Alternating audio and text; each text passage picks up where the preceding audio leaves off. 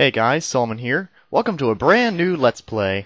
Now, the first thing you see on startup, that right there, probably scares the crap out of you. Oh shit, this game was made by Titus. I am totally screwed. No, actually that is not true. You see, this game was not developed by Titus. It was actually developed by ASCII Entertainment. All Titus actually did was release the game in North America. They were the publisher. So, that's the good news right there. This isn't some horrible game like Superman 64. But it does have some problems all the same, and I will cover those when we get to them. So, this game was released in Japan November 26, 1993. It was released in North America in February of 1994, and when it was released in the European Union, that was on October 31st of 1994. Yeah, what an awesome Halloween treat that was. Sure gave a lot of people some scares, I'll say that much. So, one thing I will say is that we are getting a little bit of a roll call here at the beginning of the game, as you've been kind of seeing. We're getting the names of a lot of the major characters, and I'll try to give you faces later on to match up with most of these names. But, for now, well, we'll get there when we do. So, here we go! Let's play Ardy Lightfoot. So, all we have to do is press the start button. Now, as you can see, this game does have a password system, and I will point that out later when it's relevant, because the password system in this game is actually pretty interesting. I do like it. It's a hell lot better than a lot of the other password systems, and why did you just move on? No, go back to the title screen. I want to actually play the game. Alright, let's start a game then, shall we? So here we got the prologue. In the realm of Prism. And as you can see, it's basically just the introduction scene. So how do you like that? They basically just showed us the tutorial level. Alright, so here we are. I'm controlling Ardy Lightfoot, and here's our little penguin pal, Peck. If you press the Y or the A buttons, you can throw Peck, and basically he'll eat enemies and whatnot. And there's some other stuff Peck can do later on that's pretty interesting to show, so I'll try to do that later. So, as for Ardy's controls, obviously the D-pad allows you to run around. Pressing the A button allows you, not the A button, the B button allows you to jump. For some reason I've got, like, Game Boy logic on the head or something.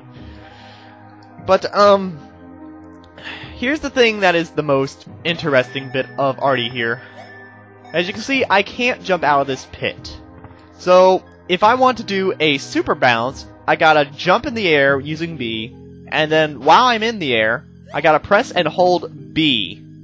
So as long as I'm holding B button down, Ardy is in this little, like, Tigger stance or whatnot. And if I release it, he does a little Tigger bounce. So that's the thing to note about Ardy right there, is that he has a little bit of an awkward super jump pose going on here.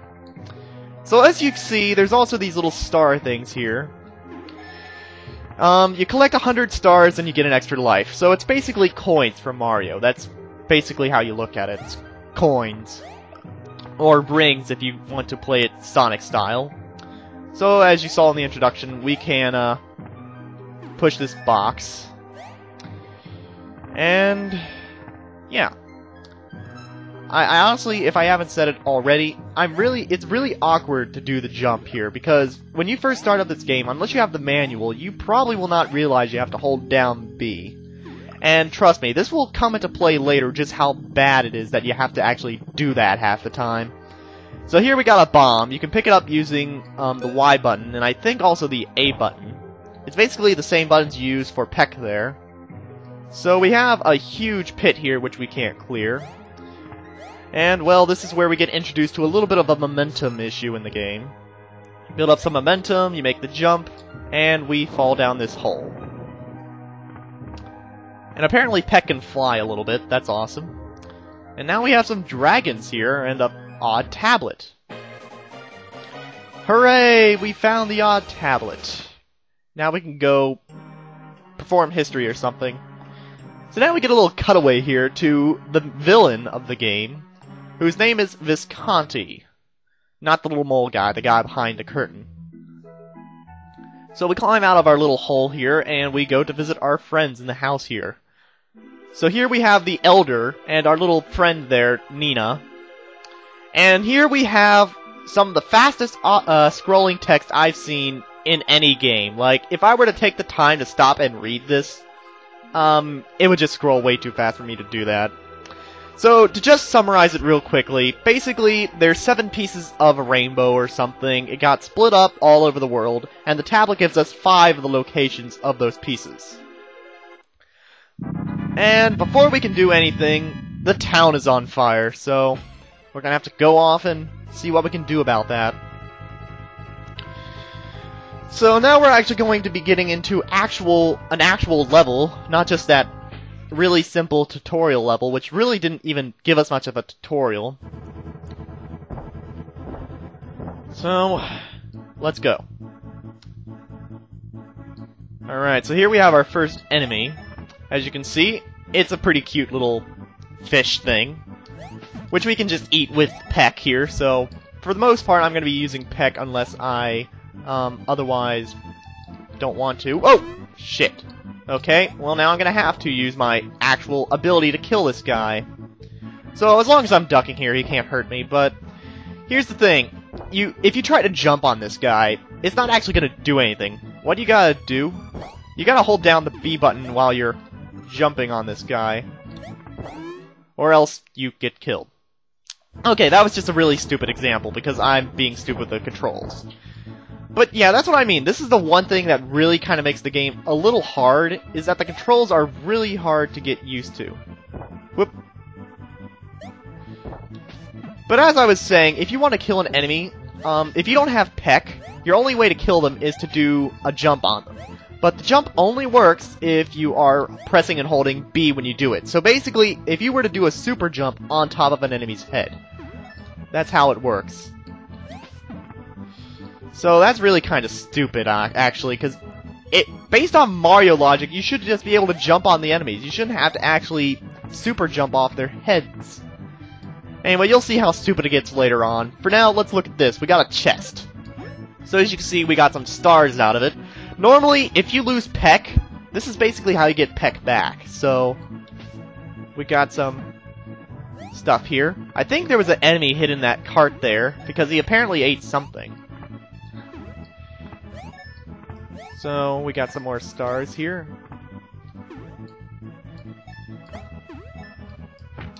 So as you see there, I actually stomped on this enemy's head. I had to actually hold B though, if you were paying attention, so there you go. And this is a checkpoint, I just keep passing over that. This is a checkpoint.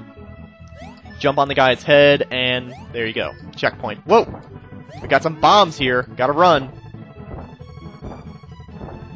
This guy won't be able to hit you so long as you're... Whoa! Oh, that's a cheap move. You throw one right in front of me instead. Now, you don't need to jump on this guy's head every time, and how are you still alive?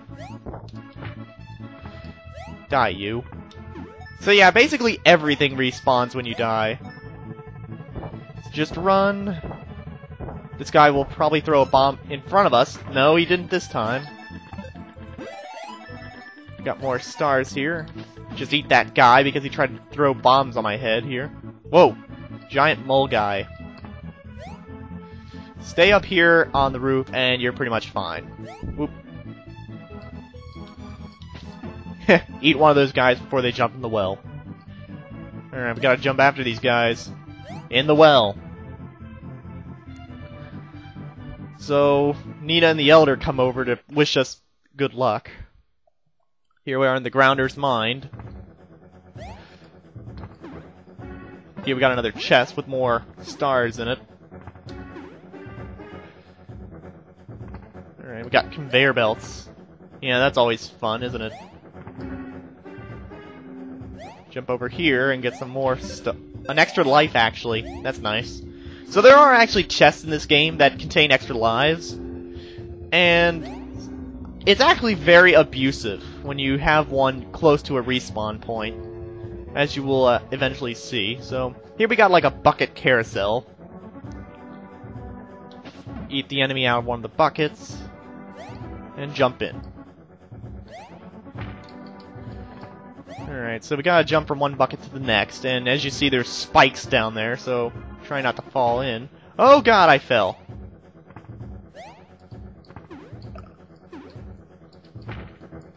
Okay, so I survived. Barely. Got a checkpoint here, so if we die, we'll just come back here. And we got a free-falling bucket. That's not good. And we need to jump out before we fall in the pit. So we got a chest here. We got Peck back. Jump on that guy so he doesn't cause any problems. Whoa! I hate these conveyor belts. Run all the way over here, and we can get an extra guy. Which I will probably be needing at some point. Jump across the conveyor belts, and we got another bucket.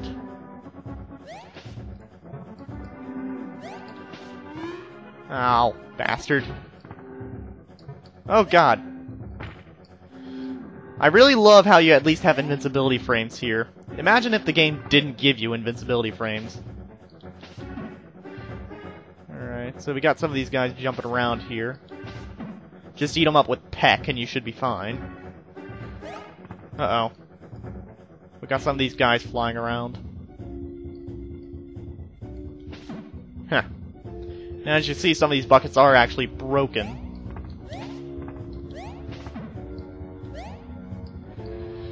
So we're gonna have to take a little bit of caution here. Because we're gonna have some issues getting through here with all these flying enemies around.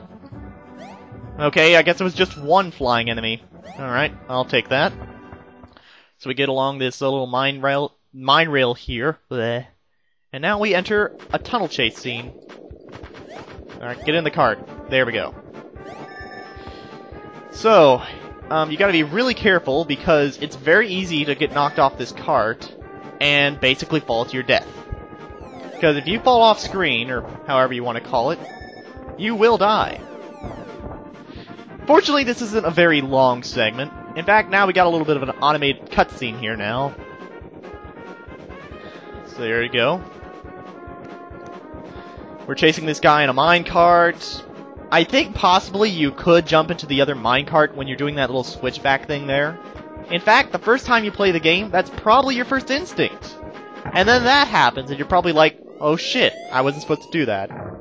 I mean, I can't say that for sure. I never actually tried it, so... but look, it's giant spike mole face. So now we're here for the first boss fight. He's basically dropping these blocks of earth on our face here. So we gotta super bounce him on the head and look for that open spot in the dirt. So you can duck under his helmet or you can jump over it, but the idea is that you just basically have to dodge his attacks and jump on his head like that.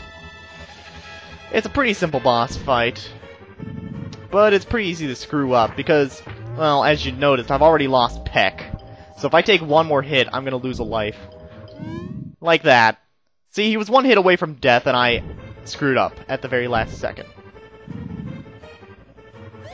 And before you ask, no, you can't use that Peck on this guy. Peck just goes right through him. It's really easy when these holes in the dirt appear, like, near the sides. It is possible to actually slip in between dirt blocks, but, well, it's really hard to do. But yeah, this is so far pretty easy. One hit away from death. Come on. Alright, we got this now. And duck underneath it, because I think you can still die on that. And now we got the first rainbow crystal. Hooray! So that's that then. Nina's still praying for us, and who the heck's this? Well, that is Don Jacoby, and he'll come into play a little later. For now, we're just wandering around the forest after blowing up the side of the mountain or something. So here we have an elder, we have a nice apple tree, and some scale. And we have a bear and a mouse or something. And that's Cat Tree, who's, I want to say one of the major characters, but she's only around for so many stages. And apparently she stole one of the rainbow jewels, so we better hurry and go after her then. In the Lumberjack Forest. Alright, so let's go. So now we get introduced to a few hammocks here. A limited cliche, I'll say. So jump across the platforms here. Try not to fall on the spikes. Now this is one thing I should mention right here, is that I'm not holding the D-pad anymore when he falls straight down. This is where his controls get really rigid, is that Ardy will move pretty precisely with how you intend to move. So, like, if you every little motion of the D-pad basically controls where he goes. It's full control in that sense, but it's really easy to screw up if you're used to, like, gaining momentum in midair, like with Mario. So you gotta be really careful in midair. But as you can see, we got apples falling from the sky and trying to eat us. But if you have Peck, it's not too bad. Oh, he still got him. Yay! Alright, so now we get a helium tank. So if we try to use Peck now, we'll ride him like a little blimp. Hooray! Don't touch the spikes. So now we need to go up here. Jump on the hammock. Get more stars. And you don't actually have to hold down the jump button. You just need to jump on them. So I'm gonna ride my little friend here over. And he eventually runs out of helium. Oh well. So there's the checkpoint. Get some more stars, because these are awesome for extra lives. And now we have a little hammock jumping segment, which is kind of in my opinion. See, it's really easy to miss the hammocks.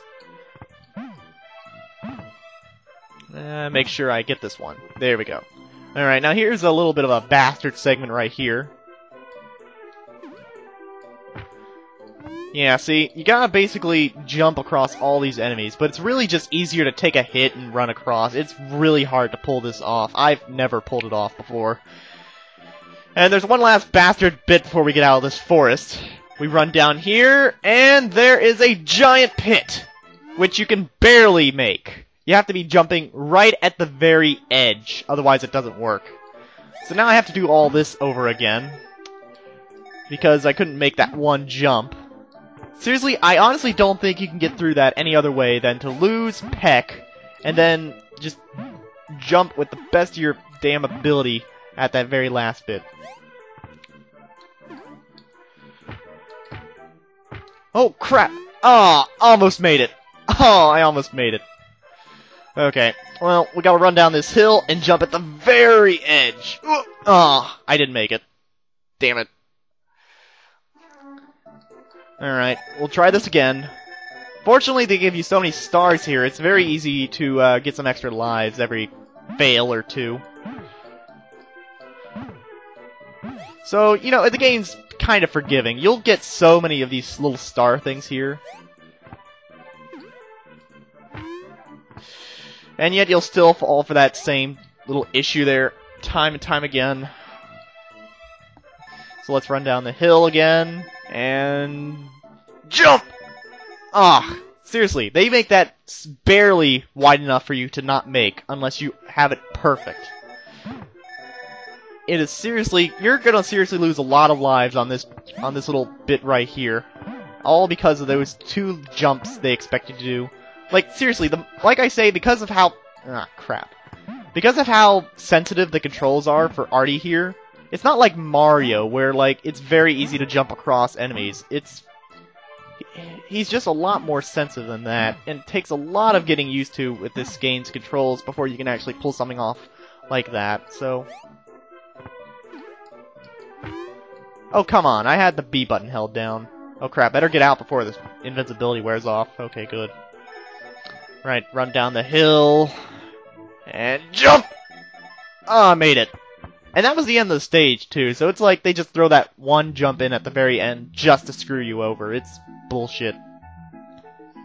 And there's Cattree running off with that rainbow crystal. So now we're at the Tree Fortress. Oh, look, it's Don Jacoby. Oh, wait. Don Jacoby. So anyway, now we have climbing vines here. So now we have to climb a tree, and as you can see, some of these rotate. For most of these, it's easy to it's easiest to have your super bounce enabled unless you fall all the way down, like I am, because I'm an idiot. So you can kind of flip around on the vines like like I think Donkey Kong Country, but I can't actually say for sure. I remember.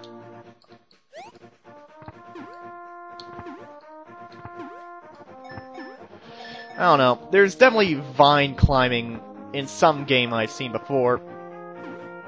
Oh, and you can hit your head on that apparently.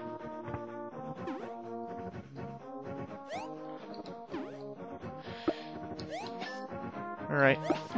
So these guys will try to run into you on these slopes, but you can eat them with peck, so no harm done.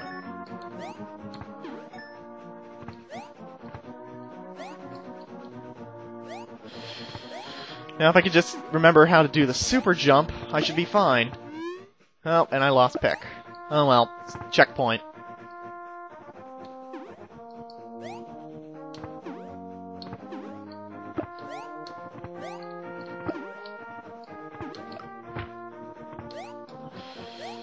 I'm just being really stupid right now with the controls.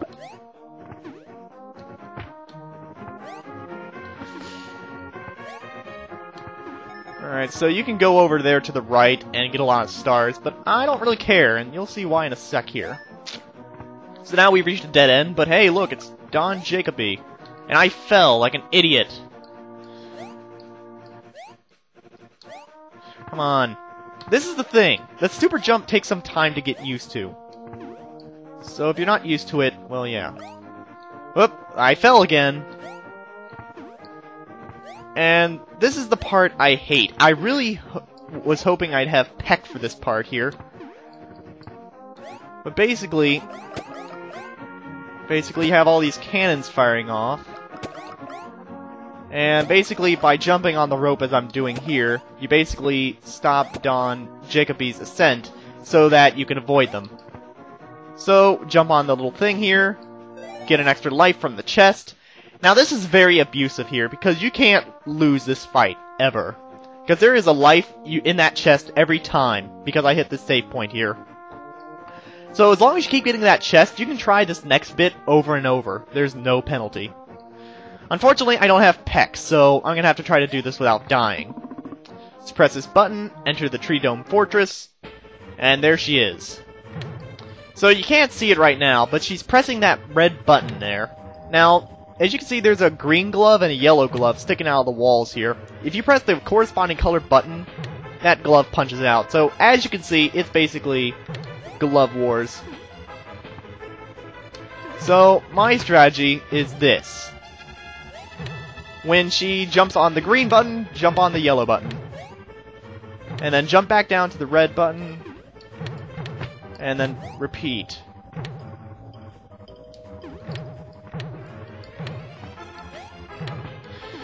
And it's a pretty simple procedure.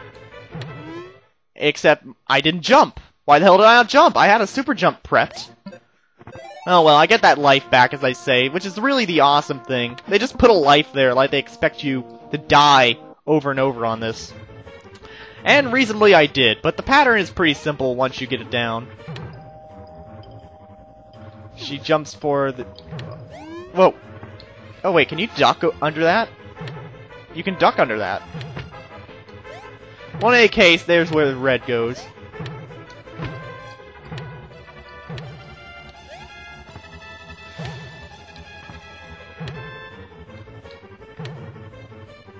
You're being a bitch.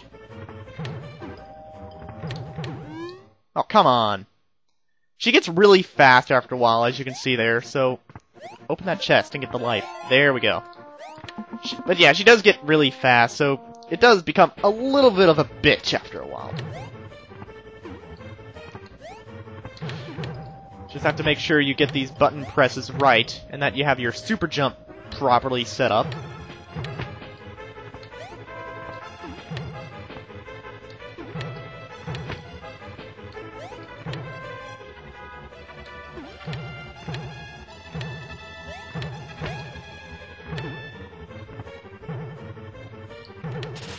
And there we go, we got her.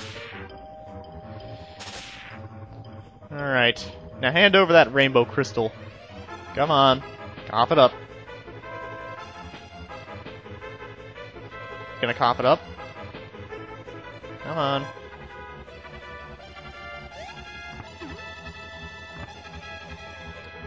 You gonna cough it up? What? Hey! Where are you going? Oh look, she's a flying squirrel now. Gotta go after her. What, you're not gonna jump, are you? We just jumped after her. This must be a 40-story drop or something. Oh well, I guess we can... The hell? What was that? Okay, well, we've been eaten. Hooray. We're now inside the belly of a worm. Alright, so we got a pretty easy stage here. Nothing too hard, actually. It's pretty easy as long as you take it slow. This is actually true for the entire game. As long as you take it a little bit slow, because, you know, there's no time limit, you don't have to worry. So these acid drips will hurt you. Try to avoid those. Got these ropes here. More acid drops. Eat that guy. Avoid the acid. Eat that guy. Avoid the acid. We're basically going through the bowels of this guy's belly. So climb the ropes. Avoid the sharp, pointy teeth, which I didn't avoid too well. Grab the rope! For some reason, it's a little hard to grab the rope sometimes. But it's not that hard. Okay, so now I got Peck back, and we got a checkpoint. The only checkpoint in the entire level because it's so short. Alright, so now we need to do some quick rope climbing here. Actually, let's just do this. You can actually just jump down this, and then move over to the side here. It's really easy. They expect you to climb down, but you can just jump down. But as you saw there, the wall was actually closing in behind me, so you gotta be a little fast on the rope otherwise. Oh, look at this. Catri's dead. Now, the thing is, in the Japanese version of this game, this would be a skeleton, and there'd be an acid drop coming from the ceiling here. They took it out in this version because I guess it was too morbid for the kids, but I guess they're just trying to say, okay, she's just unconscious, she's not dead. But no, she's dead. This is supposed to be a skeleton, with an acid drip coming from the ceiling. But oh well, we get the second rainbow crystal, so that's good. Eat that guy. And now we got a little bit left to go here. We got one last little bit of segment here. So climb the ropes and avoid the acid. Whoops. Okay, I didn't avoid the acid that well. Oh, well that was horrible. I didn't grab the rope. And now I have to do this whole thing again. Okay, fine. We'll just fall the whole way. Because we can. Now, we already got the crystal, so we don't have to worry about that. I say, just jump over... I was holding B! I'm guessing there's like a bit of a delay between when Ardy actually... there's probably a little bit of a delay when Ardy actually does the super jump after jump. Like, you have to be past a certain point after the top of his jump or something. I don't know. But it's always a little hard to pull off sometimes. And there's a little bit of that tricky momentum coming into play about... Come on. I always, like, jump too far past the rope or something. Well, here we are. We made it to the top. How do we get out? Whoa! The hell was that?